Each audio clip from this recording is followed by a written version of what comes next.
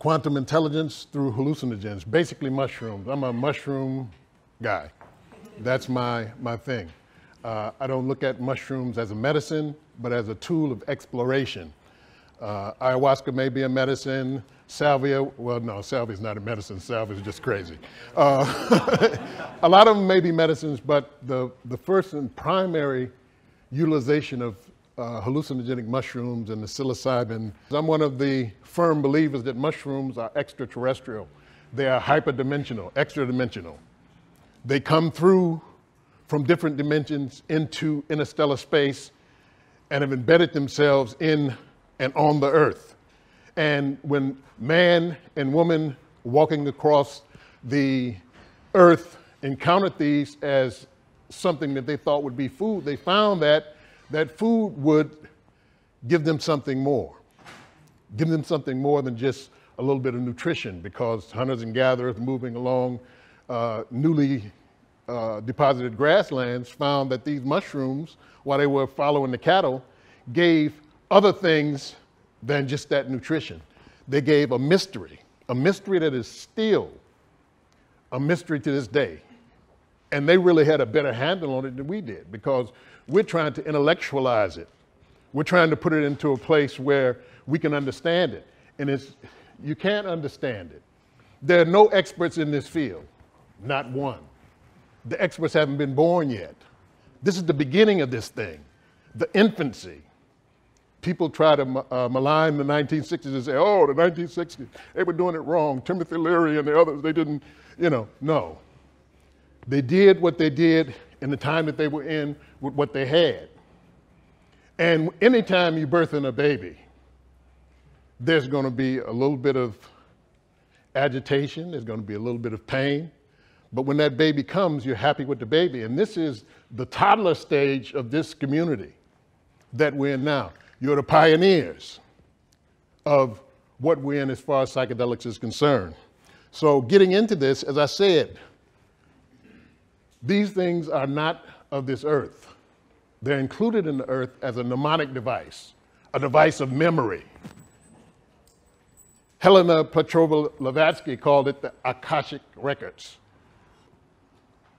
Ways that we access these are through being able to utilize the tryptamine hallucinogens, DMT, mushrooms, ayahuasca, and these type of things. But the things with the others is that DMT is too quick, which Andrew is working on, He's trying to extend the trip.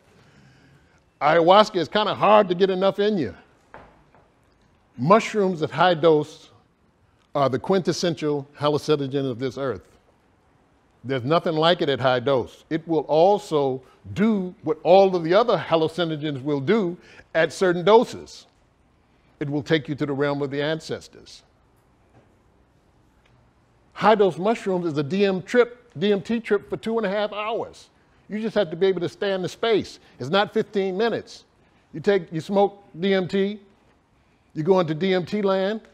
By the time something walks by or you see 2 or 3 things, you're coming out of the trip. And then by the time a few more minutes come by, it's dissolving. In the next few minutes, you're back saying what happened. I knew some guys, they were talking about, we were smoking DMT and looking at Beavis and Butthead. I'm saying, if you're smoking DMT and you break through, how are you looking at Beavis and Butthead? How are you in the room? How's the TV there? Because when I smoke DMT and I hold it to the last minute, everything that's there, that's in the physical, so-called real reality, dissolves away. It's no longer there. You're someplace else, but it's not long enough. With high-dose DMT and 30 grams, 40 grams, 50 grams, dry grams, not, as they say about me on the internet, well, Kilindi Lyi, he takes 5 grams every other day and then says at the end that he's taking 40 grams. No, you take and eat 40 grams in one setting at one time. And it's like my brother said, it's bitter. I don't like the taste of it. But you chew and you chew and you chew. You can't get it the way you want it. It's not nice, it's not fun. 40 grams of mushrooms is not fun. You're not gonna be in there, oh, well, I had some butterflies and bubbles and, you know, the fairies came through and hugged me and I had these divine beings come through and kiss my third eye and it just burst into revelry. No. There are times that happens, but then there are times that are dark, that are malevolent, that are serious. And you have to be able to stand these places.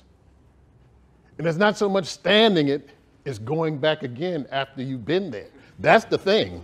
It ain't going, because anybody can go.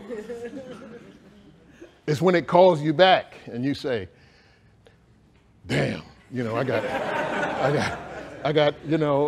done said to myself, you know, okay, it's Thursday. I'm gonna go on a mushroom trip. I'm gonna take 40 grams Saturday night. I got 5 grams of mushrooms in the freezer. You know, I've set up my launch pad with my, super transdimensional blanket and my, my power hat, and, you know, everything's ready. And then Saturday night comes, I walk to the refrigerator, it's like, oh, not tonight. We're gonna do it next Saturday.